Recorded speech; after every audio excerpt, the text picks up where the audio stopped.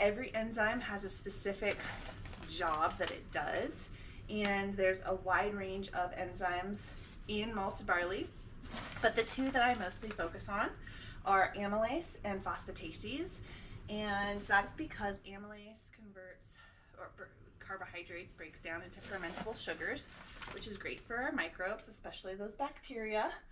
And then, ooh, got a rice hole in my mouth. The phosphatases breaks down or solubilizes phosphorus, making it more accessible for your plant. Phosphorus is one of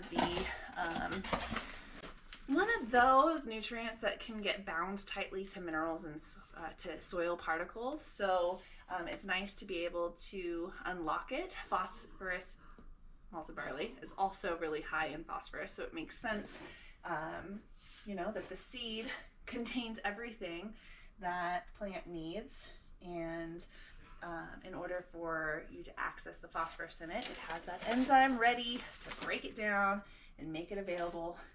Sprouted seeds are amazing.